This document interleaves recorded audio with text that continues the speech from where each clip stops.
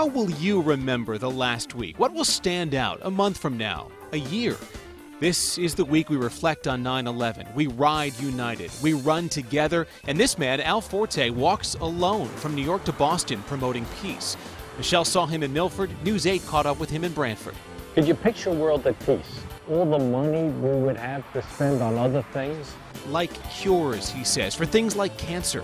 That's what motivated people to bike across Connecticut for closer to Free Ride. It's the message behind this line of hope for childhood cancer awareness in Wallingford.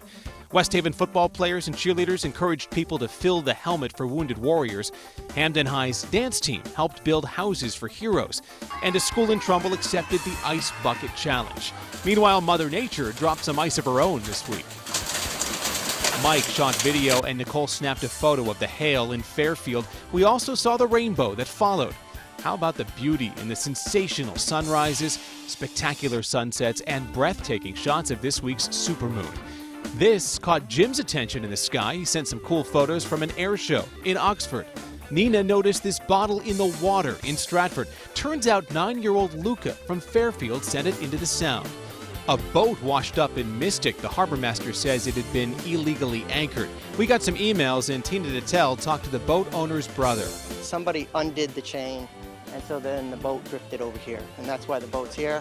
News 8 also talked with some hospital workers in New Haven who were being told to use a different, more distant parking lot. They wanted to report it because they're worried about ultimately losing their jobs. Definitely being late is one of the things you get points for, and I don't know, if there's nowhere to park, we're definitely not going to be on time. The news, like the passing of Basil, Stratford's public pet therapist, and the events, like the beginning of your kids' fall sports seasons, the big milestones like Vic and Fran's 25th, and small steps like Emma playing in puddles. We're glad you share, and we wonder, what will you remember from the last week? I'm Chris Velardi, News 8.